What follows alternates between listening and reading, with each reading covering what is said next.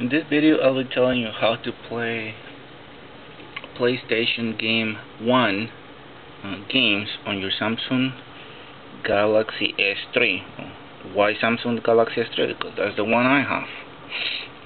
First, you're going to need to download the emulator, and it's called Retroarch, and you can find it on the Google Play.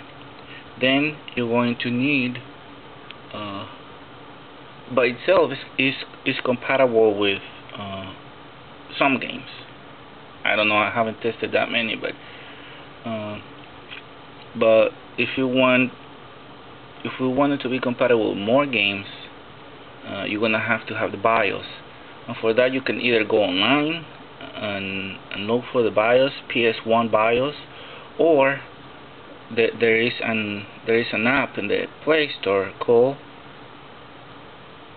any Emulator Bios. It is free. It looks like this, and the icon is a little blue circle, a letter B, and it says iOS on the bottom. I'm sorry for the crappy video. It looks like that. And well, that one, you select PlayStation 1 BIOS, then it's going to ask you where you want to save the BIOS. You save the BIOS in the same folder that you're going to have the games for Retroarch. When you download the games from Retroarch, they can be in format .bin or ISO or CUE.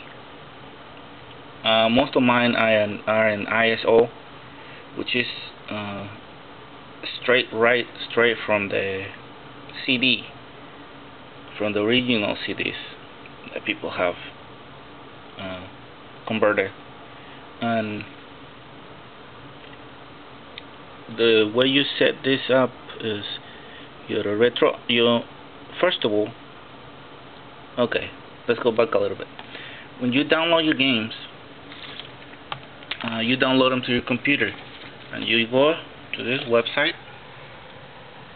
The ISO zone is THEISOZONE.com, and there you can buy them, and you can not buy them; they're for free.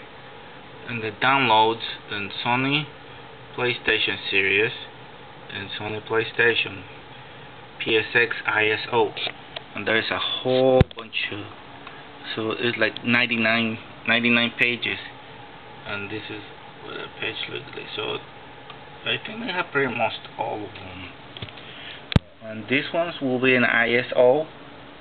If you go like the Emu World, I think it is called Emu Paradise, I'm sorry, you can get them there too. That's where I got like Tekken and others, but here is where I got the ones I really like Hydro Thunder and Parasite Eve, and they will be in here in this page will be in the ISO format. Well, you download it to your computer, you extract them.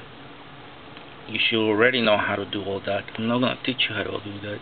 Well, if you want help, just ask down on the questions. Might be able to help you. And download it to your computer. Put them all in a folder. Create a folder in your computer. And extract them. Then connect your phone to your computer and transfer them to your phone. Create a folder on your phone and put them all there. Also, when you need to put in the same folder, you need to put the BIOS. From any emulator BIOS, you pick PlayStation 1 BIOS, and then it's going to ask you where you want them. You push on Browse, and then you browse to the folder that you want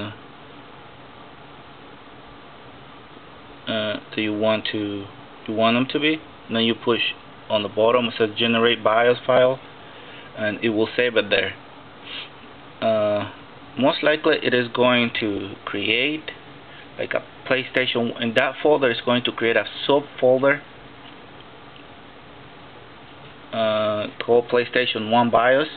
Then just move the BIOS from that folder to the previous folder where all the games are. You have to have the BIOS in the same folder. Then